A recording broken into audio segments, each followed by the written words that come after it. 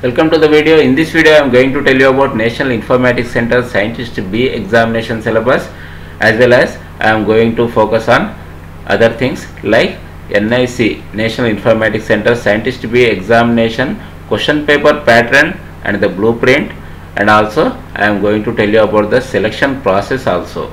In this selection process there are two stages. First one is written examination and then interview. The examination, written examination shall be object type only. It is on OMR based. The duration of the examination is only 3 hours. The number of questions are 120 questions in the question paper in written examination.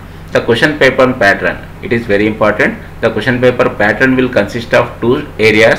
First area is technical area. It will consist of 65% percentage of questions. Second one is generic area. It will consist 35% of questions. Total object type questions are 120. There are 120 questions only in the written examination. First of all, one small request, please subscribe this video.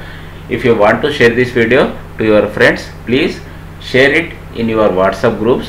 My name is Shams. These are my qualifications. If you have any doubts related to education or career guidance, ask me in comment box. Let us discuss the syllabus in detail. The question paper section A, there are two sections. First we will discuss about section A. It is a generic area. There are 4 main topics. These are very important for section A for 42 questions. First one is logical reasoning. Second one is analytical reasoning capabilities. Third one is quantitative and qualitative abilities.